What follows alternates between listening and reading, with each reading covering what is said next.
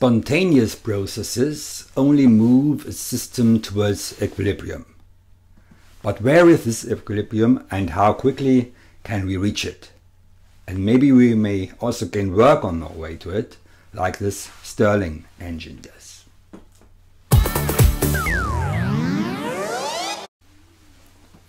Welcome to PhysChemBasics. Our topic today, physical equilibrium.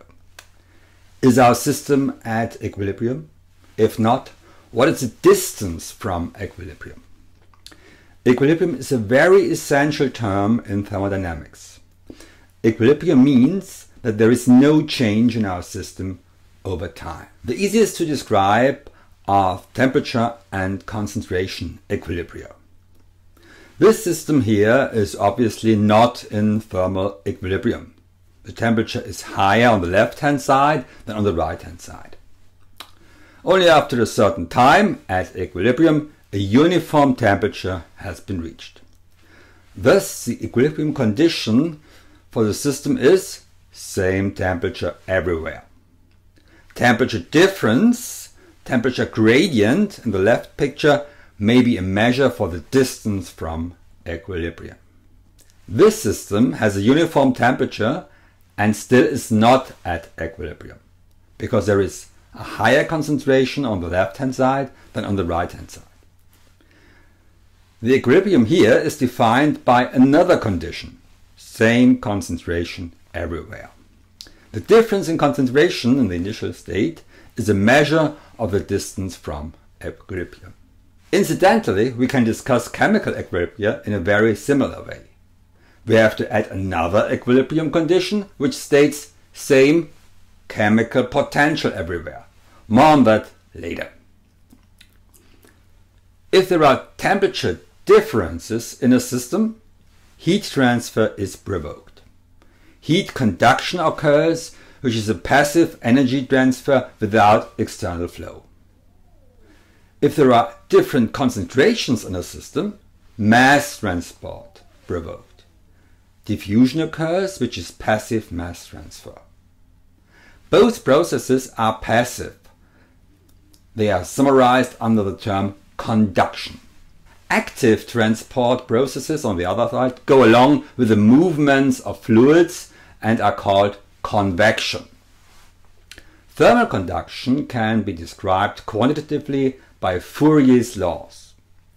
A temperature gradient in the system is the prerequisite for thermal conduction. In the one-dimensional case, this is dT over dx. The passively transferred amount of heat, quantified by the flux density, is proportional to the temperature gradient. This is the statement of Fourier's first law. Lambda is the thermal conductivity and a measure to quantify the ease with which a particular medium conducts. Metals have a very high thermal conductivity. Liquids and especially gases at rest conduct heat very badly. If the temperature profile is not linear but has a curvature, we talk about unsteady state or transient heat conduction. In this case, temperature changes do occur in the system which are described by Fourier's second law. The larger the curvature of the temperature profile, the larger the change in temperature. This is described mathematically by the second derivative. In our example, the arrow marks the location of the largest curvature. Here, the temperature will change the most.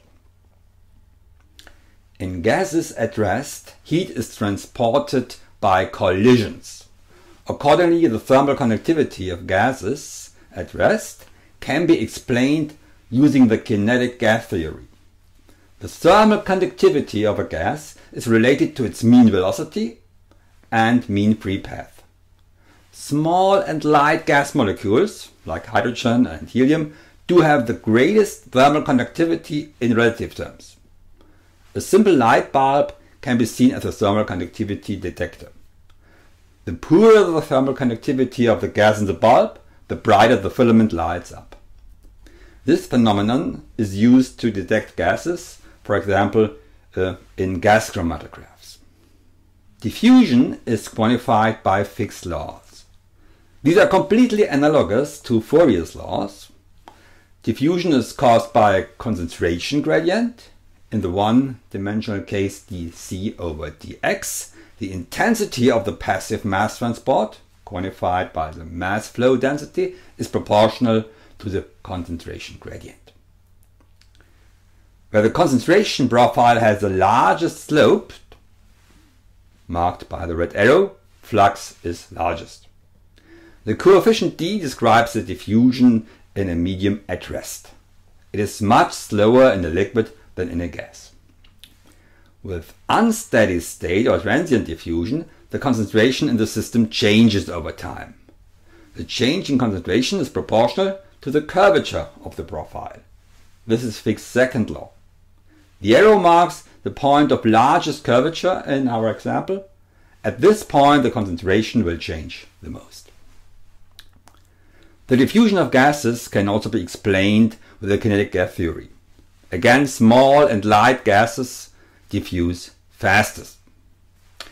Einstein and Smoluchowsky were able to explain Fick's laws with their random walk model. In particular, they were able to calculate the displacement x. This is a distance to quantify how far a particle moves from its starting point by diffusion. Let's discuss a heat transfer experiment thermodynamically. Consider two subsystems, 1 liter of water at 100 degrees Celsius and 1 liter of water at 0 degrees Celsius. After bringing these systems in thermal contact, eventually thermal equilibrium will be reached with a uniform temperature of 50 degrees Celsius in both of the systems. Using the heat capacity of water, we may easily calculate the transferred heat to be 210 kilojoules. Let's look at this process like a thermodynamicist and discuss it in terms of energy and entropy using the first and the second law. The letter U stands for internal energy. This is a measure of how much energy is inside of a system. The definition of this quantity makes sense because the first law states that the total internal energy of the universe remains constant. We can measure internal energy change of a system by simply adding heat and work which accompanied a process. In every process in which heat or work are involved, the internal energy changes. The elements at 25 degrees Celsius were arbitrarily chosen as the zero level for energy. Let's discuss the thermal equilibrium experiment thermodynamically in energy terms, looking through energy glasses, so to speak, and apply the first law. The originally hot water has lowered its internal energy by 210 kilojoules. The originally cold water increased its internal energy by exactly the same amount, 210 kilojoules. The letter S stands for entropy. Entropy is, in layman's terms, a measure of the disorder or chaos in a system, a measure of energy dispersal, of how spread out the energy is. The introduction of this state function makes sense because the second law simply states that the total entropy of the universe can only increase. According to Clausius, the change in entropy of a system can be measured by the so-called reduced heat, Q divided by T, QT. This little qt may serve as a mnemonic for this definition and help you to remember Clausius' equation. Entropy shows similar dependencies as internal energy, but unlike energy, entropy also depends strongly on dilution. 1 mole of ideal gas at room temperature has the same energy whether it's at 1 bar or at 2 bars pressure. However, the 1 bar gas has a higher dilution and thus the higher entropy. The 0 point of entropy is not arbitrary but given by nature. The third law of thermodynamics states that in ideal crystals at 0 Kelvin we will have an entropy of 0. Now let's discuss the thermal equilibrium experiment in terms of entropy. Let's put on our entropy glasses. The entropy of the originally hot water has decreased. We use our Curie-Clausius equation. We have to integrate because the temperature is not constant and get an entropy decrease of negative 0.6 kilojoules per Kelvin. Using the same equation and plugging in the temperature changes for the other subsystem, we calculate that the entropy of the originally cold water has increased, but by a larger amount. Our overall entropy was just generated in the process. This holds for every process in the universe which is spontaneous. Processes in which the total entropy increases are called irreversible. They can only take place in one direction. Spontaneous heat transfer from hot to cold is irreversible, as just described. Mr. Carnot had thought about how to gain work from this process. He has described a machine that makes this very process, heat transfer from hot to cold, reversible, and thus derives the maximum possible amount of work from it. The Carnot machine is therefore a heat engine, just like a steam engine or a diesel engine or like a Stirling engine.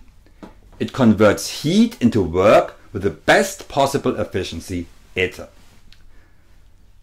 A Stirling engine is also a heat engine. We have two temperature levels between which heat is transferred and which is converted into work to a certain fraction. We now consider a working cycle of a Carnot machine, again looking through our energy and entropy glasses. Let's examine the various subsystems step by step in terms of their energy and entropy change. When the Carnot machine is running, both the internal energy and the entropy of the upper temperature level decrease. The reverse applies to the lower temperature level. The internal energy increases and also the entropy increases. The Carnot machine itself goes through a cycle, so it changes neither energy nor entropy. The surroundings gain work, so they increase their internal energy. However, the entropy of the surroundings remain constant. According to the first law, the exchanged energies must add up to zero. Energy can neither be generated nor destroyed.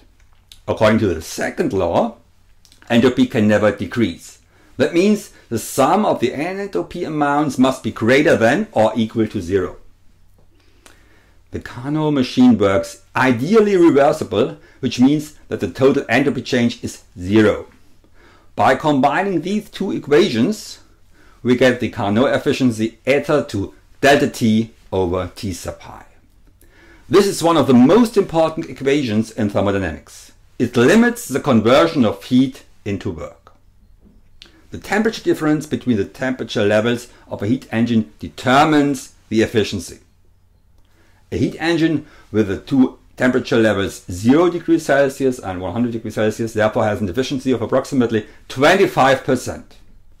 100% heat from the high temperature level is only converted to 25% of work. The remaining 75% heat flows as waste heat into the low temperature level. Let's summarize. The conductive transport processes of thermal conductivity and diffusion can be described by similar laws. These are Fourier's laws and Fick's laws. Small and light gas particles show both the largest heat conductivity and diffusion coefficient. While the complete conversion of work into heat is not a problem, the conversion of heat into work is only possible with a certain efficiency. According to Carnot, this efficiency cannot exceed delta T over T sub I. More information about the topic you'll find in the book and in the lecture. Thanks for watching.